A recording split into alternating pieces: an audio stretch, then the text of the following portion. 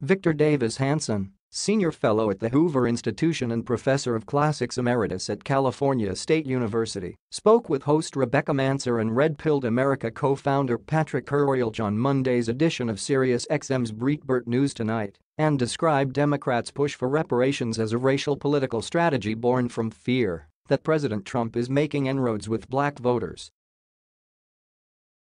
Reparations poll about 25% support, said Hanson. It doesn't even poll a majority of support among African Americans, so it's not so much a serious issue as a campaign issue. It's sort of like the Green New Deal, or the 90% income tax or the wealth tax. Hanson continued, "These are all talking points, but I think the people who are serious in the Democratic Party must know that if any candidate emerges from their convention with those albatrosses around their neck, they're going to lose. Everybody knows it's unworkable. The contradictions just jump out at you." Hanson examined the arbitrary nature of defining parameters for who qualifies as African American. How do you define African American? Asked Hanson. Is somebody 25% African American? 70%? 10%? Do we prorate? Do we use the old Confederacy's one-drop rule? Do you prorate reparations based on your DNA analysis?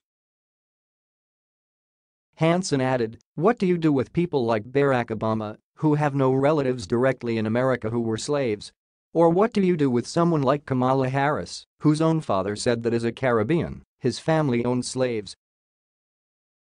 What do you do with other groups?" asked Hanson. "Do the Irish make claims? Do the Hispanics make claims? It would open up a tribal chaotic mess in the way that you see in the Balkans or Rwanda or Iraq."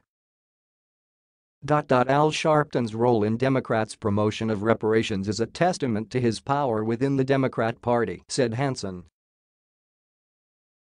It's being promoted by Al Sharpton, of all people, who has a record of racism, inciting a riot, anti-Semitism, and fraud, stated Hanson.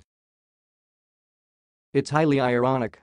I never thought in my life I would live to see this faker, who in the 80s and 90s was directly responsible for violence, homophobic statements, racist statements, anti-Semitic statements, and inciting somebody in a riot situation which killed somebody, become the power broker, maybe, of the Democratic Party.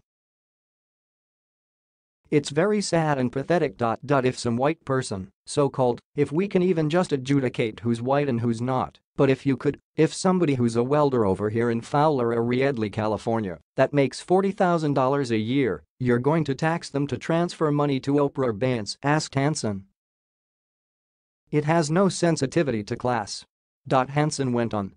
"Class is really the more important adjudicator of privilege in this country and is part of this strange progressive phenomenon where people who have privilege, mostly white, but not always white, virtues signal by damning people who don't have white privilege as if they're uncouth or racist or xenophobic."